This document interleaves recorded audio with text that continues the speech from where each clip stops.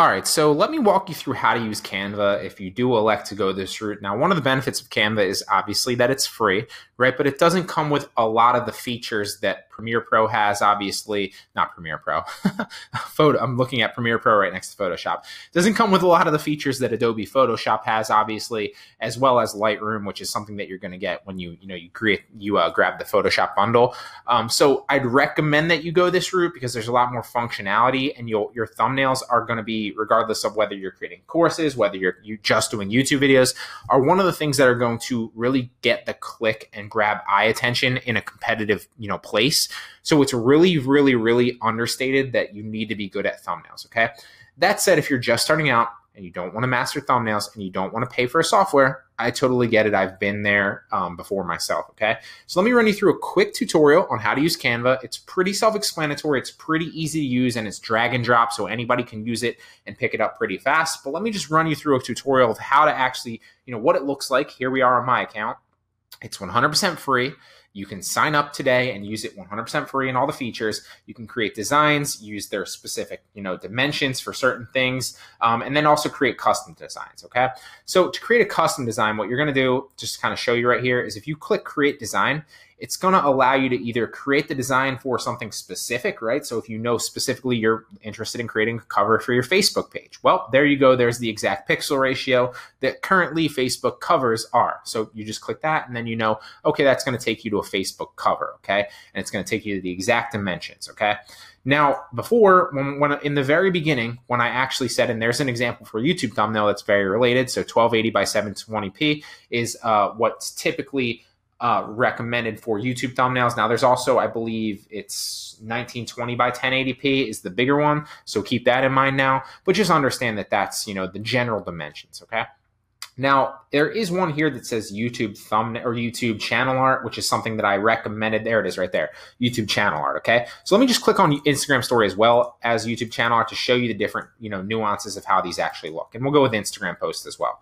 So you click on Instagram post, you see, okay, it literally comes up with the shape of the Instagram post, and then I can add a picture, and you can see I still use this from time to time to, reshape some of my own thumbnails.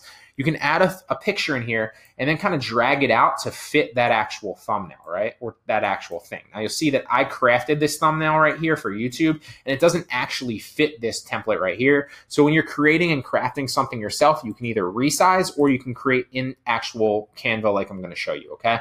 But then when you download it, it's going to be those exact dimensions. So let me download, and then I'll show you. And one of the things that's also going to help you is when you're downloading your files to grab them, you can save your metadata, which is going to help you rank a little bit better on YouTube or whatever platform you're using this thumbnail on, okay? So just going to add a little boost to your video because you'll see obviously it says untitled. So if I click this, you're going to see it pop up with literally the same dimensions for an Instagram post. So there you go, Instagram post, okay? Now let's X out of this one. Here we are with the example of the YouTube channel art. So for those of you in the very beginning when I went through the setting up your YouTube channel walkthrough, if you need to know how to set up your own YouTube channel art, this is how you do it, right? You go to the YouTube channel art template on Canva for free. You can obviously use one of their templates right here and then just literally, if you wanted to use this one, you'd get the background. You can change the wording here. You just click in it and type whatever you want. Example of my channel, whatever you want to do, right? Drag it a little bit out, drag it a little bit in. Everything's drag and drop here. It's super easy to use. You can also center, you can bold it, you can change the size, you can change the font. There's a number of different things. And also with a background too, you can add effects. So keep that in mind too. You can add effects to it. There's a lot that you can do for a free software. Don't get me wrong. Now, if you didn't have this and you just had a background, so let's go to I don't know, a red background, right? Now, it's a horrible example. It looks terrible, but just roll with me here. I just want to show you different features. So it's really easy to use. It's just drag and drop. You can kind of, obviously upload your own pictures into Canva right here by uploading an image from something you downloaded. And again, what I usually recommend is going to a stock site like Pexels or Pixabay, or there's a number of them out there. You can also just go to Google and search for an image specifically and download an image there. Although just understand that it might come with potential copyright issues eventually. So I don't recommend doing that, although I do still do it myself from time to time. If you want a background of an image, just kind of upload in there and put as your background, and then you can build text around it and create a thumbnail that way. Also a great way to do it. You can also overlay logos like you'll see I did here with the YouTube logo, the Amazon logo. This is all built in Photoshop, and then I just, resize them here for my Instagram thumbnails.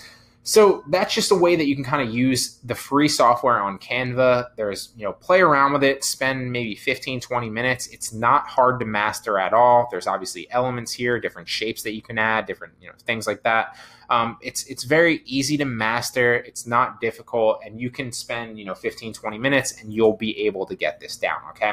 Now on the homepage, just to kind of recap before we end this, if you are interested in creating a specific design, and none of these templates actually fit as you're scrolling, right? Like you're not interested in creating anything like this. Maybe you have a specific website that needs like a specific pixel ratio or a specific aspect ratio that you need to create something with. Then you want to go up to create a design and then custom dimensions, okay? And then if the website's telling you like, hey, you need like a 720 by like 660, pixel ratio picture, then you just literally type that in, 720 by 660, okay? And then you create your new design and it's gonna pop up with those exact dimensions, okay? So that's important to keep in mind. Canva is very, very easy to kind of master once you're starting it, but I just wanted to kind of walk you through an easy to learn and easy to understand, and let you kind of level with you, be like, Canva, I'm not a master of it because I don't necessarily use it. I use Photoshop and Lightroom, and I just resize images with Canva a lot of times. But anybody can learn Canva in about 15, 20 minutes, and it doesn't take a lot. It's literally drag and drop, right? You upload a picture, you drag it out, drop some text there, type it out, download your thumbnail, save it with the specific metadata, and bam, you've got your own thumbnail custom made just to how you like it. So use Canva if you're not interested in Photoshop or Lightroom, but obviously I'd recommend that you use Photoshop and Lightroom.